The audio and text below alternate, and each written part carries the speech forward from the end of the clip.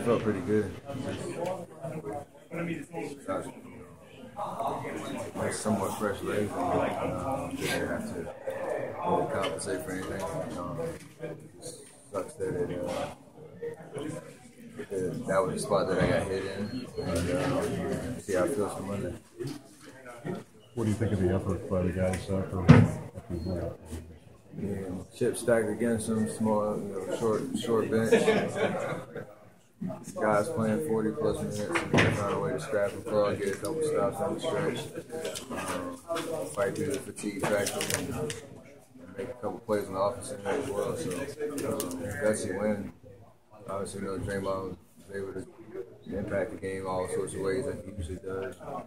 So he made some huge shots down the stretch. And for what Mo and Ian, those guys stepping in, playing big minutes and stepping up. After giving up a lead like that, be able to respond. That's huge. That's a win by them, especially how short-handed we are. Last question.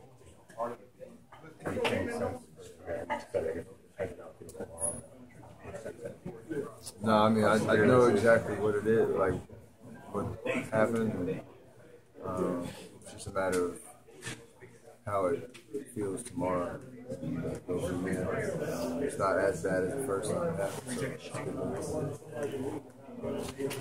Great. Thank you.